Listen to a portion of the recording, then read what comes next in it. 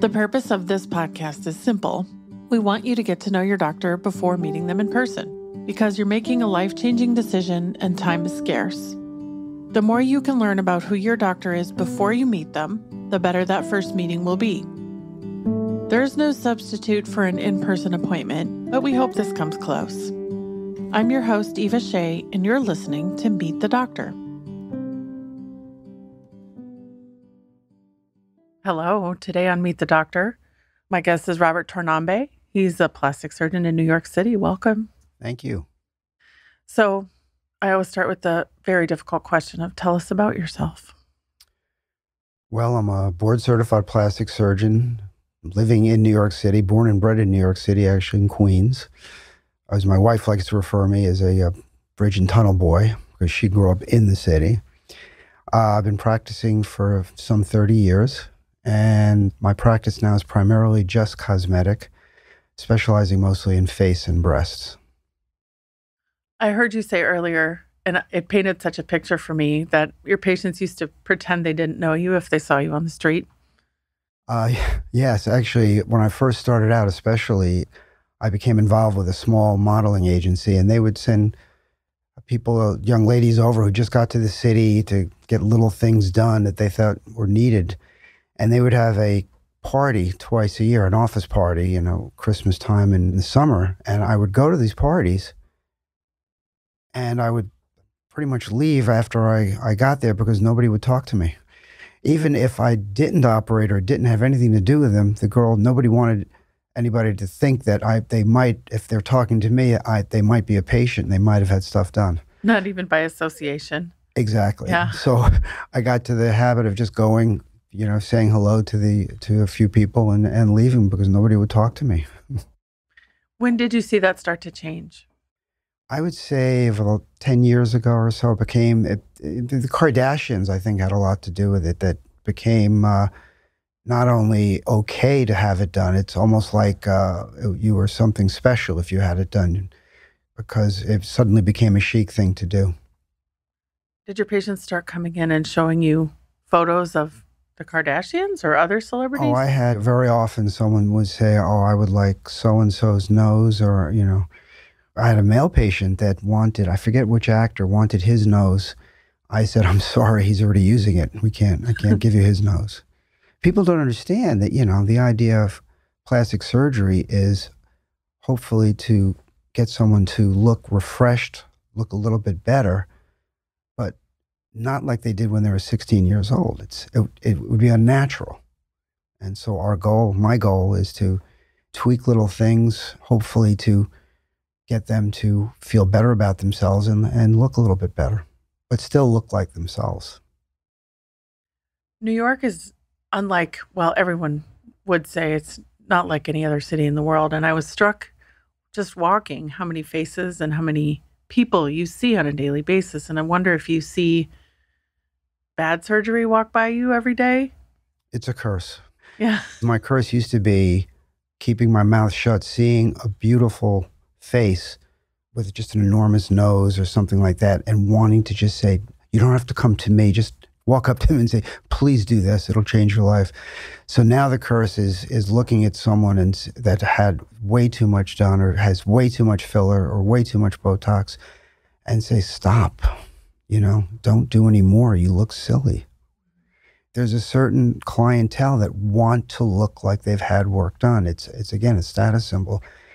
And in my opinion, they look awful. And when someone asks me for that kind of look, I regrettably turn them down because I don't want to be associated with that. Do you find yourself turning people down often? I turn away probably 20%. 10 years ago, I wrote a book called The Beauty Quotient Formula because I got tired of turning people away and finding out that they just went down the block to a competitor. I wanted to offer women something other than, well, look, you look fine, you shouldn't do this. I had patients coming to see me, my husband's having an affair with a younger woman, so I need a facelift. Or my boyfriend likes big boobs and he's going to pay for it, so I want a breast augmentation.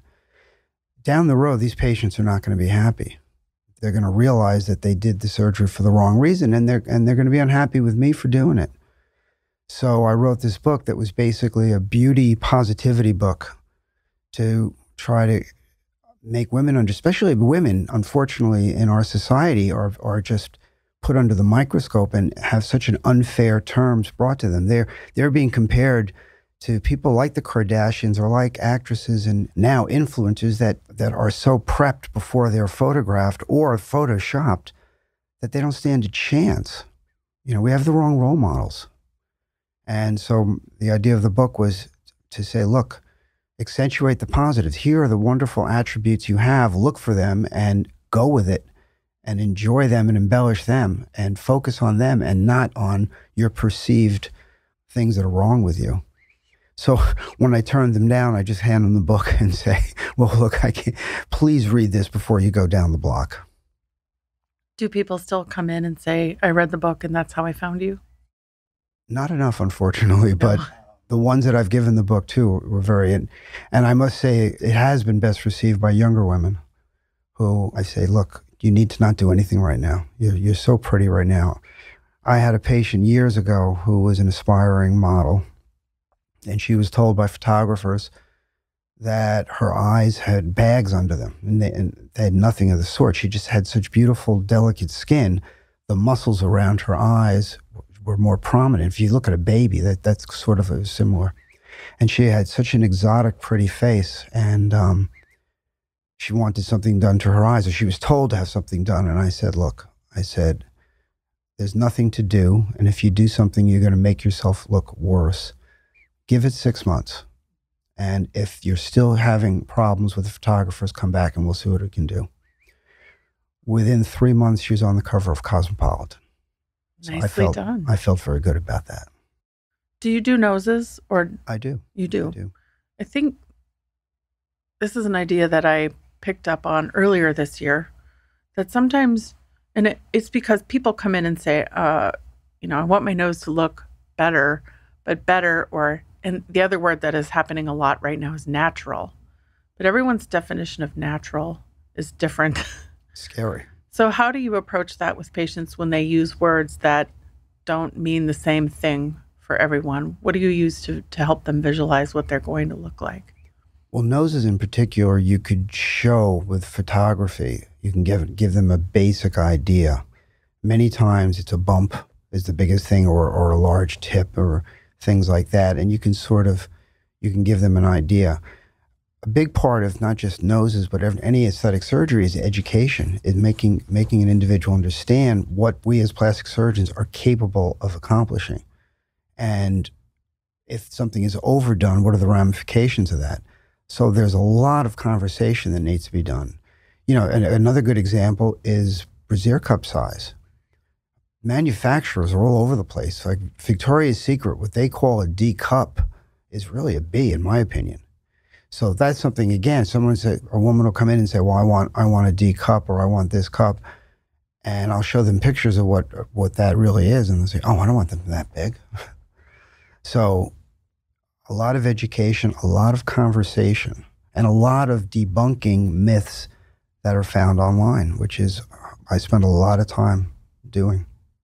Now, do you see trends in breast size on the East Coast that are maybe different from other parts of the country? Absolutely. Yeah. The East Coast, well, New York is definitely different than Miami's the East Coast, and they're up there with LA. Fair point. Understandably, individuals who live in a warmer climate, who are wearing less clothing because of the weather, they like bigger breasts. I had a young lady, an actress from LA, who came in with the most beautiful breasts I'd seen. And I said, what is wrong with you? Don't touch them. They're a nice size. They fit your body and so on. She says, you don't understand. This was years ago. You don't understand. When I go to a tryout in LA, he says the girl's breasts will get into the room 5 minutes before they do. And those are the ones getting the jobs. So I reluctantly made her breasts larger, but I honestly tried to talk her out of it because they were beautiful the way they were. Is there a certain type of patient that finds you? Are there things that you're known for that they specifically come to you for? I am known to be Two things. My practice is more of a boutique practice. I don't try to nurture a large factory kind of clientele. I like to spend a lot of time with my patients. So it's kind of it's a boutique kind of a practice. I'm a little bit selective, as you might imagine. And secondly, I'm pretty conservative. I try to make the individual understand that this is a long-term journey, not just a short-term fix. That we want to do something for them that they're going to be happy with tomorrow, 5 years from now, 10 years from now, and so on. And since you've been doing this now for 30 years, are there patients who you've seen at the beginning who have returned now again? It's really, or they've returned or their children have returned. And that's the best compliment you can get. I actually saw someone yesterday, a lovely lady who was my banker when I first opened my practice. And she said, you know, back then I got to know you and I wasn't ready to have anything done, but I knew when I did something, you were the one that was going to do it. And now we're almost 30 years later and she came in for a consult for a facelift. Longest lead time ever. Lead time. Well, you could have come a little sooner, but that's a compliment. It's true. I sometimes joke that we all have a list. It's actually not a joke. We all have a list of what we're going to do next, right? And Yes. So sometimes the person who's going to do that for us might change a little bit, but usually we know and we just hold on to that, sometimes for years, like your patient. How did you end up here? Did you know always that you were going to be a doctor, or were you one of the ones that fell into it backwards? No, I had a good idea. My dad was a doctor. He was an old school. He was a cardiologist in internal medicine who practiced until he died, 88 years old, and made house calls right up to the end. He was special. He was a role model for me. I wasn't sure that I always wanted to be, and it was it's a long haul, and it's kind of an arduous haul to become a doctor, a lot of school.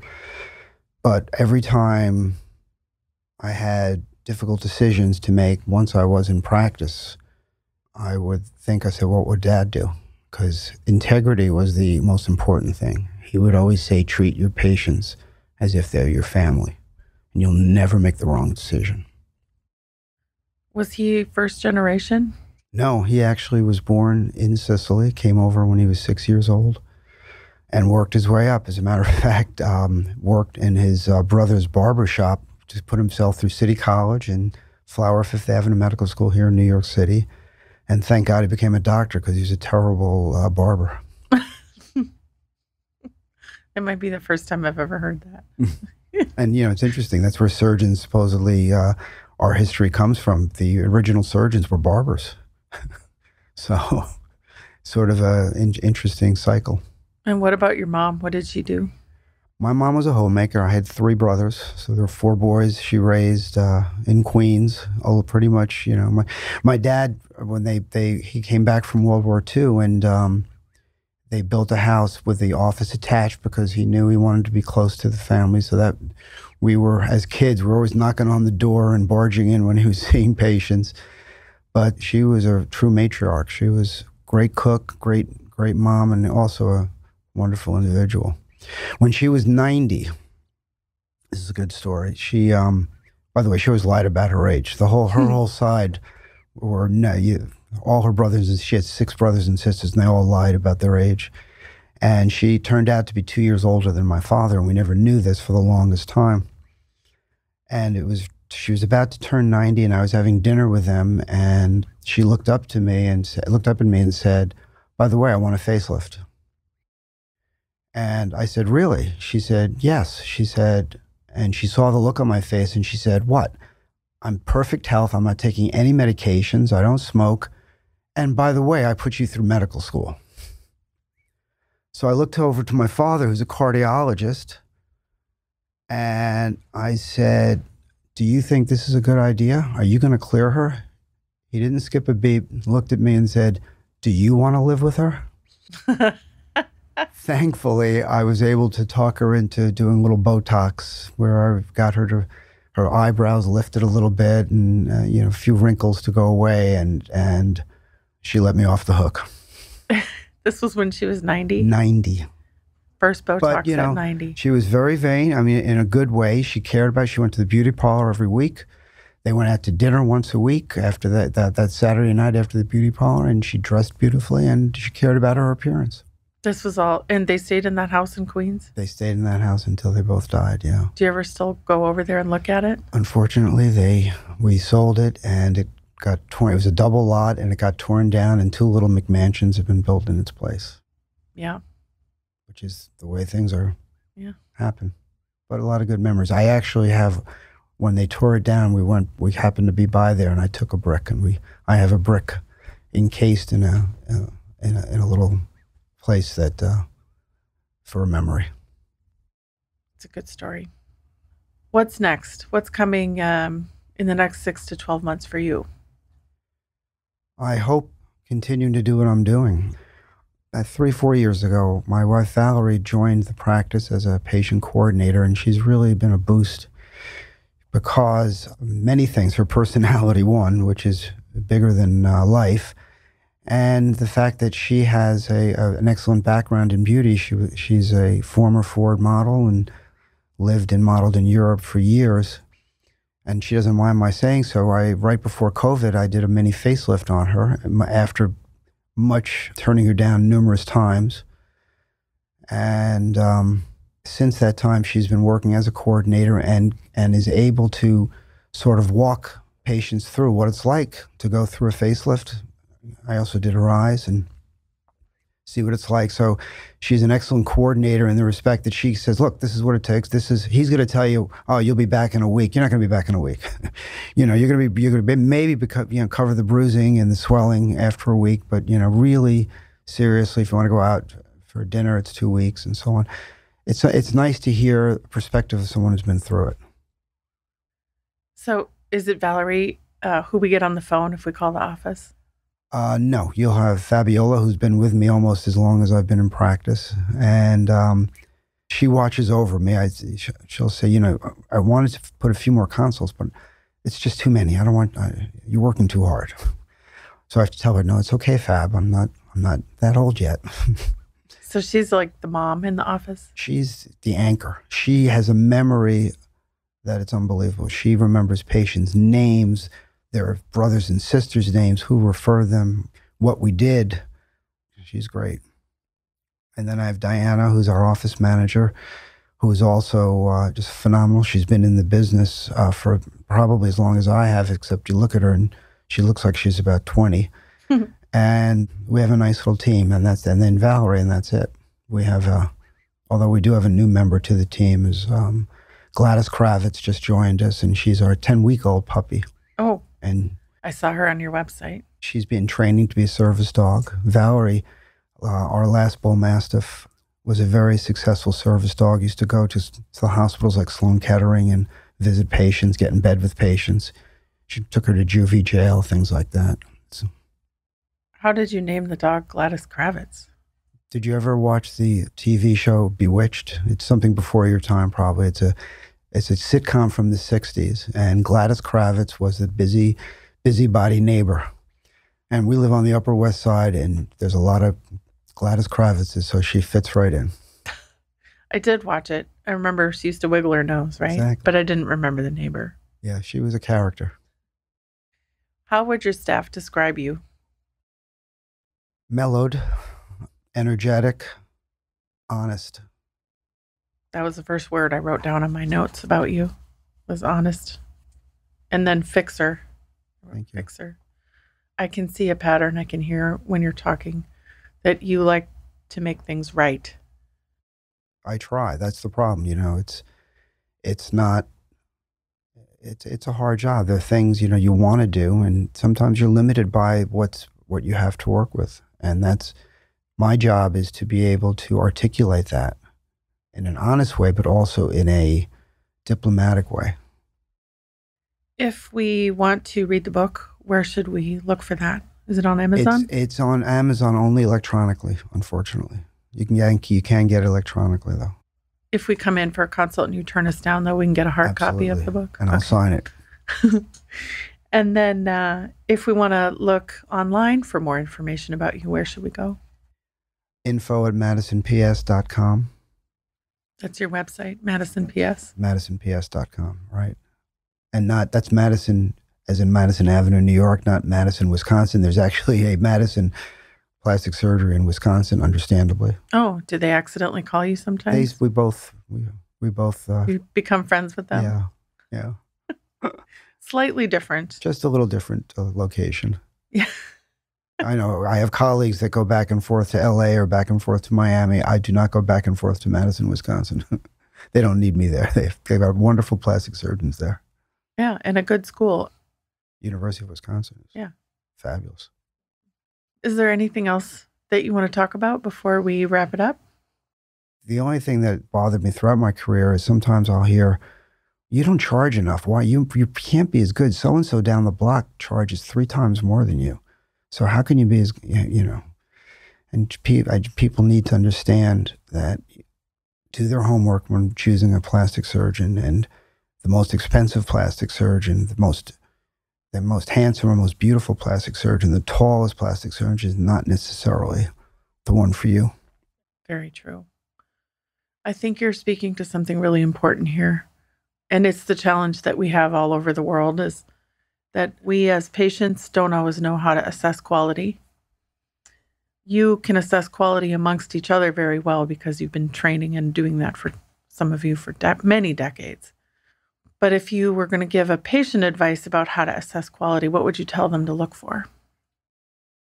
I would look to an extent, look for online reviews, but be careful about that as well, because we've seen, bad reviews for restaurants because they couldn't get a reservation or refused, whatever. So reviews are important. I think their training, I think board certification is so important, but board certification in plastic surgery. And that's a stringent protocol to become board certified. There's no such thing as board certified cosmetic surgery. Someone pays $500 or whatever for a certificate. There's no training involved. It's the specialty of plastic and reconstructive surgery that you want the board certification in. And a member of the Aesthetic Plastic Surgical Society, and of course the American Board of Plastic Surgery. So those are the criteria you want to look for. And most importantly, ask this question, and it's very easy to follow up. If I was doing this operation in the hospital, what hospital would it be, and do you have privileges to do that? Because if it's a dermatologist or a gynecologist attempting to do plastic surgery, a hospital has very stringent rules, and they are not permitted to do it in the hospital. And it's very easy to say, you can call up that hospital and say, is this doctor have privileges to do liposuction, for instance? And if that's not the case, then I'm not so sure you want that doctor. It's very good advice. Thank you, Dr. Tornambe. It's so nice to meet you. Same here.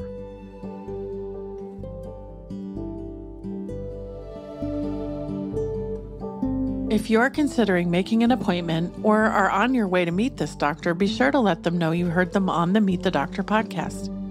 Check the show notes for links, including the doctor's website and Instagram, to learn more.